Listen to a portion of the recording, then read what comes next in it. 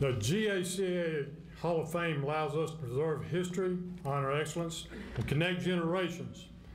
And there are many people we'll meet in our lives, but only a few will make a lasting impression on our mind and hearts.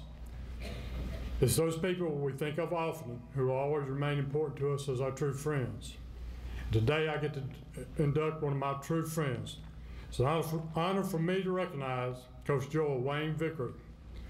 Coach Vickery was the head baseball coach for 20 years at Gainesville High. His 20-year record was 470 wins, 129 losses, winning 79% of his games, while winning 5 state championships, 12 region championships. And Coach Vickery never lost a state championship series. He has served as team Georgia coach from 2000 through this year, 2010, and he was president of Georgia Dugout Club in 1998 and 1999.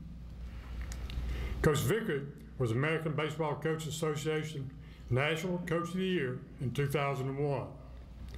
In 1996, 97, and 98, Coach Wayne Vickery was named State Coach of the Year. He was named Georgia Dugout Club All-Star Coach in 1993 and 98. And again in 2001 and 2002 was named State Coach of the Year. Under the influence of Coach Bobby Groom, who I know had a big decision in bringing Wayne to Gainesville, Coach Vickery also worked with him in football for 15 years. Coach Vickery graduated from Hart County High School, where I was told that when he received a letter, his coach had to read it to him. After graduating from Georgia, he coached at Madison County for 2 years, moved to Gainesville in 1998, where he remains today as athletic director.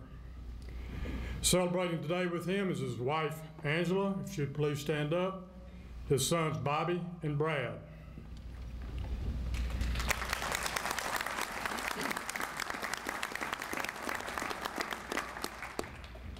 Coach Vickery can be called a player's coach.